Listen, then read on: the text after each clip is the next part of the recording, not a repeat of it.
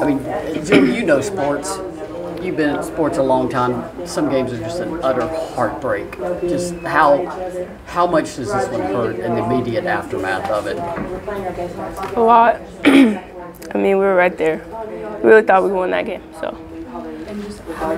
How do you help Jasmine right now? You don't get here without Jasmine, and she is hurting in a way that athletes hurt in moments like that. How do you lift her up right now?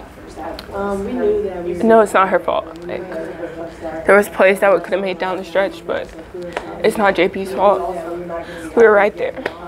When the disappointment stops, I mean, you still got the NCAA tournament to go. I know it's a long way. It's almost 2 weeks where you have to wait to play. But what have you learned about yourself and this team during these 3-game stretch in Greenville? We can play with anybody in the nation. Once again, we were right there, 1 bucket away from winning. We're poised. We came back. I didn't even know we were down by 23, but we were down by 23.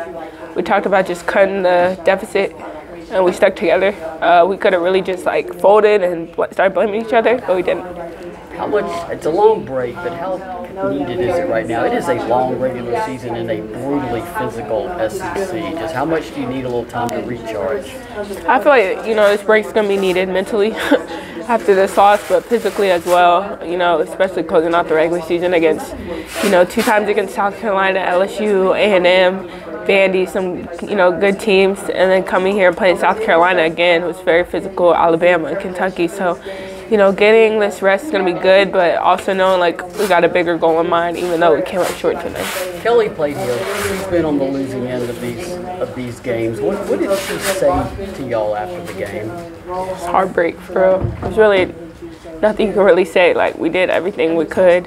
I mean, we had mental mistakes in the first half, but the second half, y'all saw us fight and give everything we had. Everybody was picking each other up, so she was just heartbroken for us. All right, thank you.